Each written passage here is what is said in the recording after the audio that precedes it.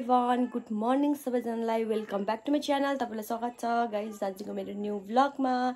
सबैजनालाई ह्याप्पी भाइ टिका। मेरो भाइ मेरो दादाहरूलाई हो जो पनि टाढोमा हुनुहुन्छ सबैजनालाई ह्याप्पी भाइ टिका। अन्त गाइज म चाहिँ बिहानै उठेर के अरे कामसाम सकेँ, मतलब खाना पकाउने चाहिँ मेरो ड्युटी हो होइन। खाना पकाइसकेँ मैले चाहिँ। आज जस्तो सन्चो पनि छुइनँ होइन, ब्याक पेन भएको छ मलाई चाहिँ। अन्त चिसोमा बसेर होला नि त, हिजो बेलुका देउसी खेल्ने राति क्या। अन्त त्यही प्रिपेरेसन चल्दैछ गाइज हो। अन्त तपाईँलाई एकछिन भेट्छु नि, एउटा कुराहरू भन्नु छ तपाईँलाई, यो कुराहरू सेयर गर्नु छ। सो अहिले भेटौँ है। अब चाहिँ म फ्रेस हुनु जान्छु हो। अन्त नुहाइ गर्छु। निन्द्रा नपुगेर आँखा पनि कस्तो भइरहेको छ होइन। अन्त आज चाहिँ भाइ टिकाको दिन चाहिँ अब क्या मन कस्तो भइरहेछ, किनभने चाहिँ मेरो भाइ आउँदैन भाइ टिका लाउनु हो। कति अब यत्रो साल लाएँ होइन भाइको, मेरो हातबाट भाइले टिका, तर यो साल फर्स्ट टाइम चाहिँ मैले नलाइदिएको भाइलाई होइन। किनभने अब त्यस्तै अब ड्युटी परेर लाउनु पनि पाइनँ हो। त्यो घर आउनु चाहिँ आएको छ होइन, अस्तिको दिन लक्ष्मी पूजा दिन आएको हो घर चाहिँ। तर यहाँ आउनु चाहिँ अब भ्याउँदैन, आज फर्किन्छ। आज घरमा अब घरमा नानाको हातको, दिदीको हातको, बहिनीको हातको लाएर चाहिँ त्यो फर्किन्छ डाइरेक्ट ड्युटी होइन। अन्त भोलिदेखि उसको ड्युटी छ। अन्त त्यही कारण चाहिँ यहाँ आउनु पाउँदैन हो। अन्त अब मनलाई आफूले सम्हाल्नु पऱ्यो होइन। अब त्यो ड्युटी अब इम्पोर्टेन्ट नै हो। अब अर्को साल लाउला होइन भाइ टिका। सो त्यही कारण अन्त मेरो चाहिँ योपालि प्रायः जस्तोको मेरो भएन क्या, भाइ पनि यहाँ छैन। अन्त प्लस मेरो जो भाइ थियो यहाँ गाउँमा बनाएको भाइ, अन्त उसको पनि बेबी भएर के अरे सुतक परिरहेको छ। अनि अर्को दादा थियो मेरो माइती होइन, उसको चाहिँ दादाको चाहिँ आफ्नो भाइ बित्नु भएर चाहिँ भएन होइन, भाइ टिका नै लाउनु हुँदैन। सो अब दादा मात्रै हुनुहुन्छ यहाँनिर हो। अन्त दादालाई मात्रै लगाइदिन्छु म। अन्त त्यो कस्तो लाग्दछ क्या भाइलाई लाउनु नपाउँदाखेरि चाहिँ। भाइ टिका फर्स्ट टाइमै यो मेरो भाइलाई चाहिँ नलाइदिएको मैले होइन। जहिले पनि हरेक साल आउँथ्यो हूँ, तर अब यो साल छैन हो। मन पनि दुख्यो, रुएँ पनि गाइज म हो। अब क्यामेरा अगाडि म रुनु सक्दिनँ होइन, रुदिनँ पनि। तर अब मलाई मात्रै थाहा छ म कति रुएँ भनेर। अन्त लु एकछिन भेट्छु तपाईँलाई। म पहिला नुहाइ गर्छु, खानासाना सबै पाक्यो हो। अन्त एकछिन भेट्छु। काब्रेन्ज पनि सुतिरहेको छ हो, उसको पनि फर्स्ट अब टिका हो काब्रेन्जको पनि होइन। अब काब्रेन्जको पापा नभए पनि काब्रेन्जको फुपूहरू छ होइन, फुपूले लगाइदिन्छ उसलाई। अन्त उसको दिदीहरू पुरा छ, दिदीहरूले लगाइदिन्छ हो।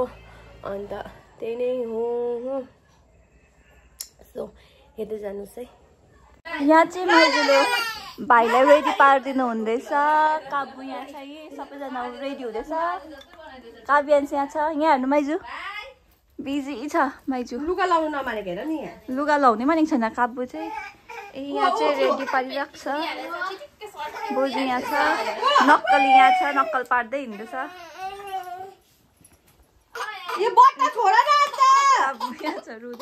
अहिले चाहिँ हामी रेडी भइसकेको छु गाइज हो। सो आज चाहिँ हो ईसाको पनि बर्थडे। एक तिर से दो निशाना। यहाँ चाहिँ यस्तो मेकअप गर्ने देख्नु भएको छ कतै? मेकअप दलेकै छ यत्रो नानी भएर। बाहिर चाहिँ दिदीहरूले लानुहुँदैछ त उनीहरूको माइतीहरूलाई, दादालाई हो। अन्त अब दादा आइपुग्नु भएको छैन गाइज हो। तपाईँलाई एकछिन भेट्छु नि। भाइ र माइजू बसिरहेको छ टिका लाउनको लागि रेडी भएर। यहाँ आन्टीलाई चाहिँ सापले ठुङ्गेर। अर्को यहाँ छ, स्टार्ट भयो। यहाँ चाहिँ अब यो टिका लगाइदिनु।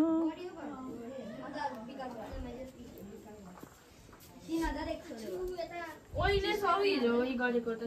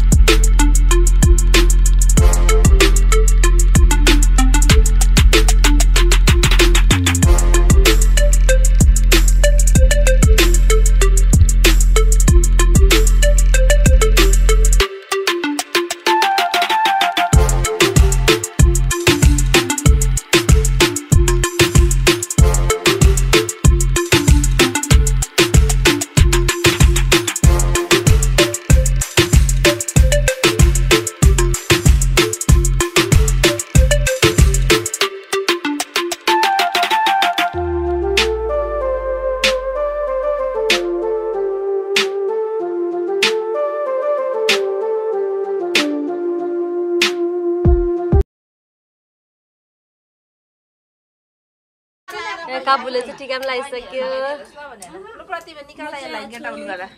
ओइ भाइ ताली बजाऊ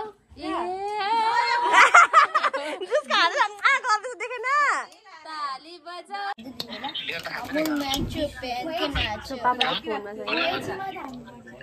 काबु गर्दै भाइ ल भाइ तेरो मनोरञ्जन बेसी भयो सेलिब्रेटी पो रहेछ त आजको दे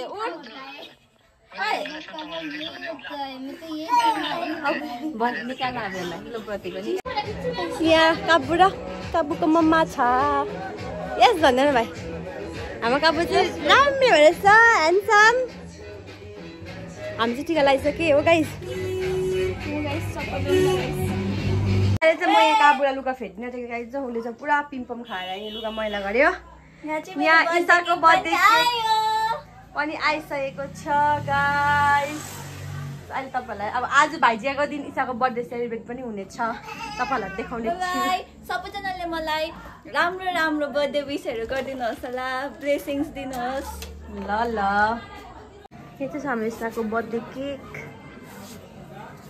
कति वर्ष पुग्यो एज भन्नु हुँदैन एज भन्नु हुँदैन यहाँ त सबैजना केक काट्ने अडियन्सहरू